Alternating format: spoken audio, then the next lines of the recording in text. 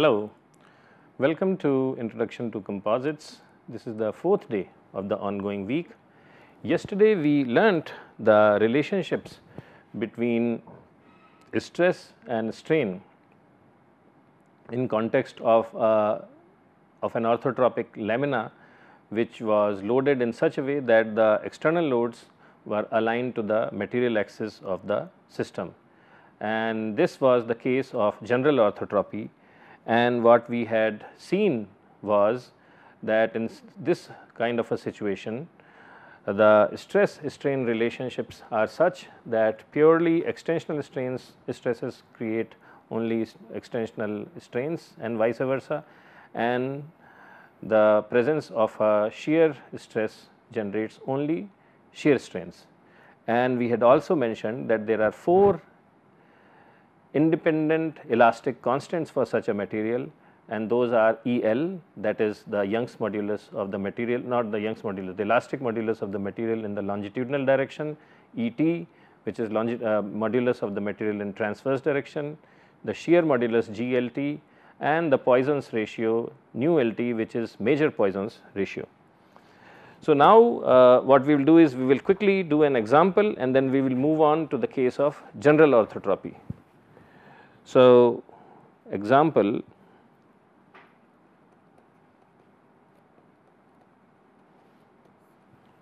so the problem is that we have a lamina, fibers are oriented in this direction, and I am loading it in such a way that sigma L is equal to 3 MPa.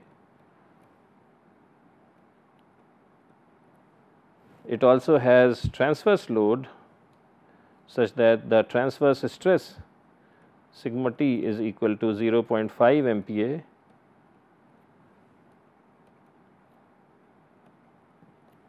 and then there is a shear stress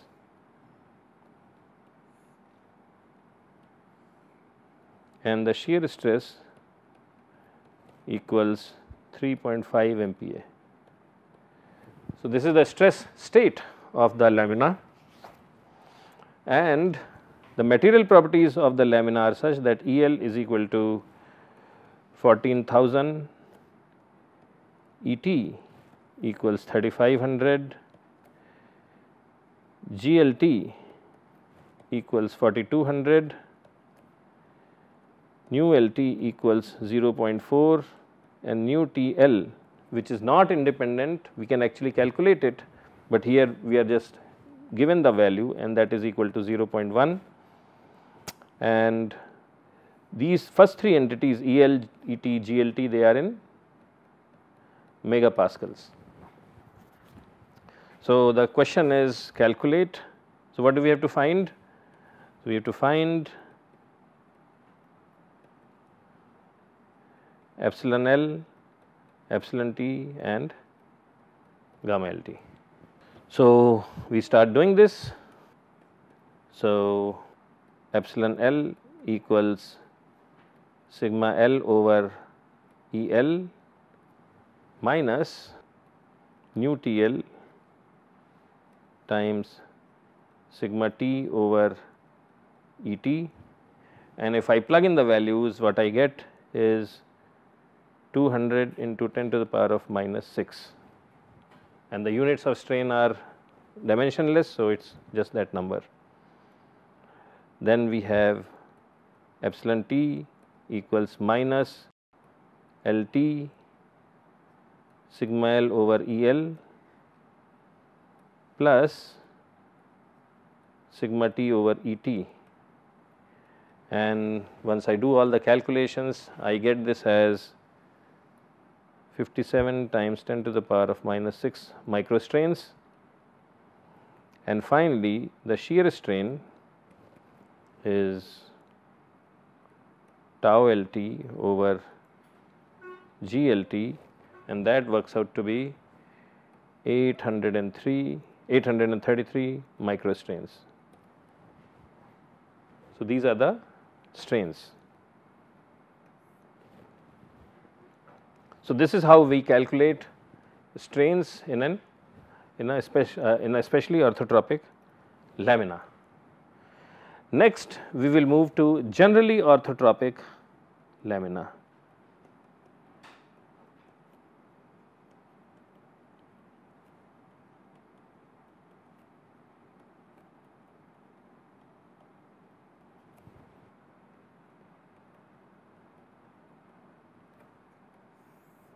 Generally orthotropic lamina, and here the reference system and the convention for the angle is important. So, here we have the material sample such that its fibers are oriented like this. Okay. So, my L direction, this is L direction, this is T direction, and then my X direction is this and Y direction is this, okay, and this angle is theta. So, theta is the angle between X and L going upwards in the counterclockwise direction. And this plate can be loaded by sigma x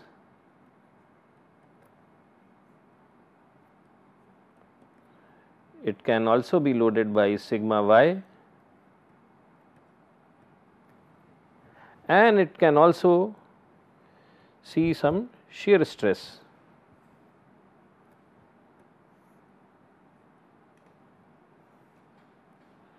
So, that is tau x y, and again note the direction of tau x y, this is positive tau x y. So, sigma x is positive, sigma y is positive, and tau x y is also positive. This is how our sign convention is assumed to be.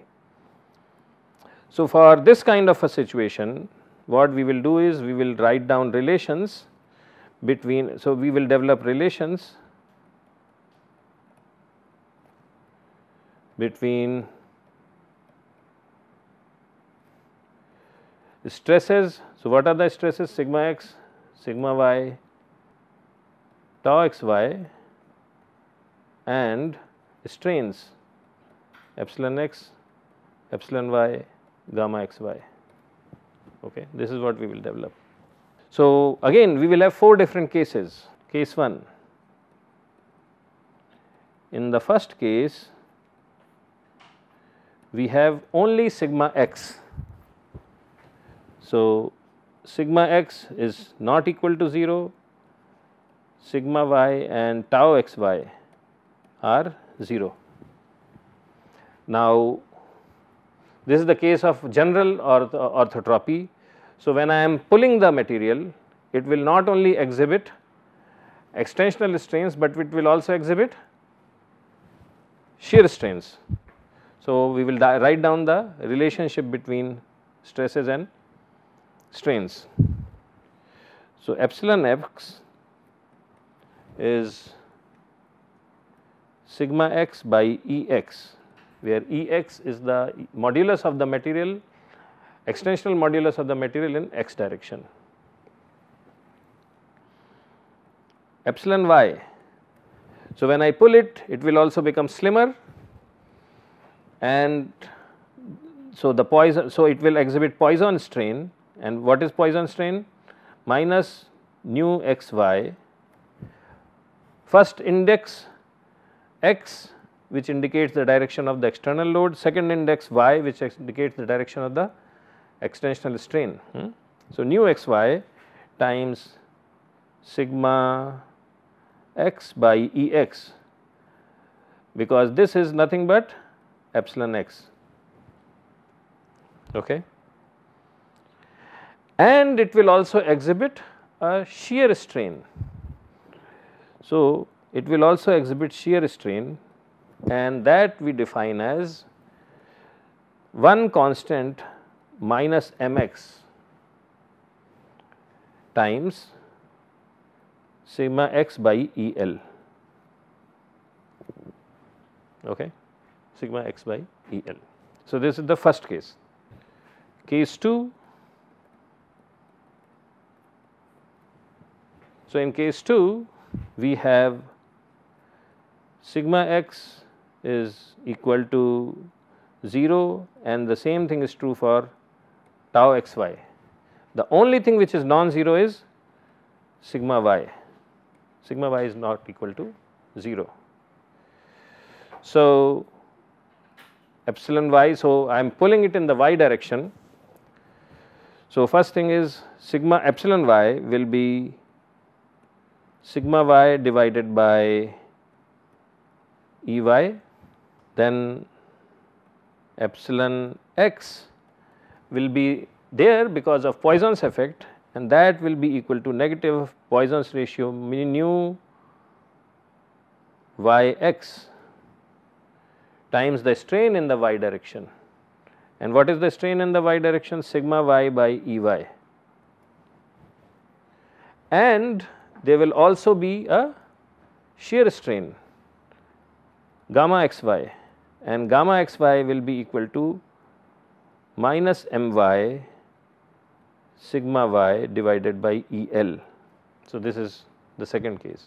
So, again if you double the external stress, the strain will double because this is linear elasticity. So, this is the second case. The third case is sigma x equals sigma y equals 0 and tau xy is not equal to 0. And in this case the shear stress will first it will generate a shear strain, and what is the value of that shear strain? Gamma xy is equal to tau xy divided by g xy. And as I said, it also will generate extensional strains. So, it will generate epsilon x, and that is equal to, when we observe it, we find, and this we will later prove these relations, this is equal to minus mx tau xy divided by EL, and epsilon y equals minus my tau xy divided by EL. These mx and my are called cross coefficients.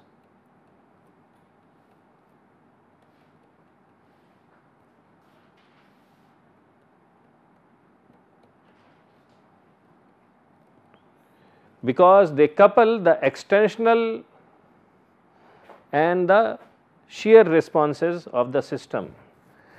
So, they connect the stress in longitudinal direction or transverse direction to shear strain, and they also connect the shear stress to strains in x and y direction. So, that is why they are known as cross coefficients.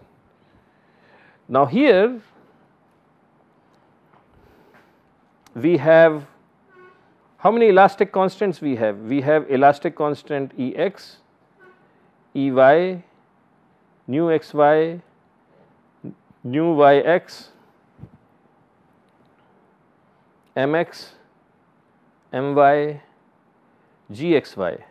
So, we have 1, 2, 3, 4, 5, 6, 7 elastic constants. But we will later see that they are not necessarily mutually independent.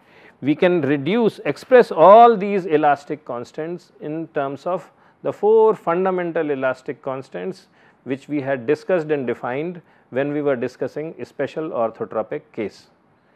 This is something we will explain, if we will probably start today and then we will certainly do it tomorrow. We will express these constants in terms of EL 4 independent elastic constants. So, these Ex, Ey, mu xy, mu yx, mx, my, gxy is just functions of those basic 4 elastic constants for especially orthotropic plate. So, these are the 3 cases when we apply only one stress, and if we apply all the stresses together, that could be case 4. And how do we develop the strain stress relationships? Basically through the principle of superposition. So, here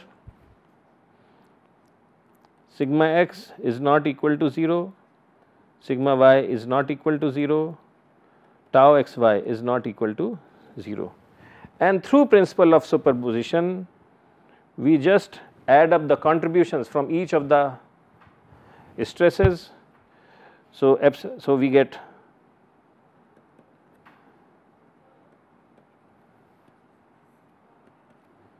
this relation. So, epsilon x is epsilon x will have one component due to sigma x, one component due to sigma y, and one component due to tau xy. So, the component due to sigma x, so here we will have a vector sigma x, sigma y, and tau xy, and the coefficient associated with sigma x is 1 over E x, and then the coefficient associated with y is minus nu y x divided by E y, and then this is minus m x by E L, and in the second row we have minus nu x y divided by E x 1 over E y and minus m y divided by E L, and then we have m x divided by E L minus m y divided by E L, and lastly we have 1 over G x y. So, these are the relations, and this we are getting just as we got the relation in the case of special orthotropy, these relations by principle of superposition. Similarly, we have used the same approach to develop a stress strain relationship for a generally orthotropic lamina when it is subjected to all the three stresses sigma x, sigma y, and tau xy. Okay. So, this is where we are. The next thing is, so now we have the relations for special orthotropic lamina and generally orthotropic lamina. So, then the next question is, what is the relationship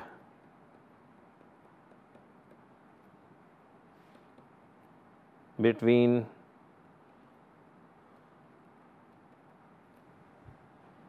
E x, E y, G x y, nu x y, nu y x, m x, m y.